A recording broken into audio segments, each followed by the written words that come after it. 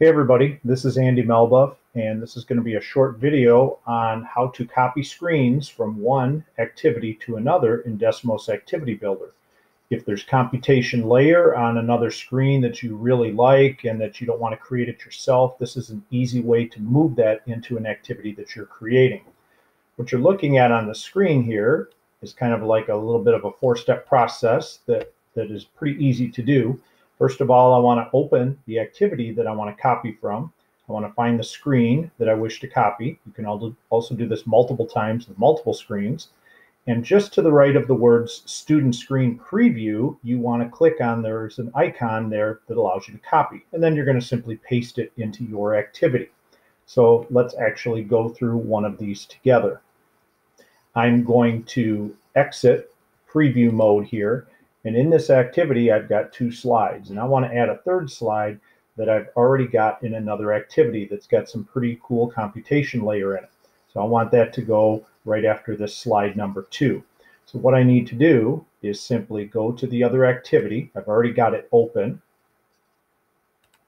And in this activity, it's called Computation Layer. I have a whole bunch of different slides here, different computation layer features. Let's say I wanted to choose this slide number 5 that says Angle Rotation Reveal, and I want to copy it into the new activity I'm doing. Well, I'm simply going to click on this to go into preview mode.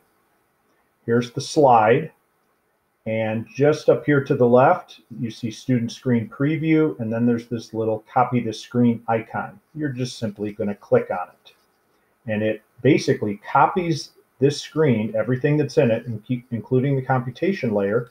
And now you can go back to the activity you're editing or building, and you can simply use Control V and paste it in. And you'll see up here, I've now got this third screen in here. It's this angle rotation reveal. And you can see there are several components. And you can see that also the computation layer gets copied over with it. So if this is something I'm not willing to reproduce all on my own, it's just an easy way to copy it. And let's see if it actually works in my activity. We're asked to pick an example of an angle in each quadrant. We'll just do one of these. Let's say I pick a 60-degree angle in the first quadrant. And yes, indeed, it is functioning correctly. It is running as an interpretive feedback type of screen. So that's it. That's how you can copy from one screen to another in Desmos Activity Builder. Thanks.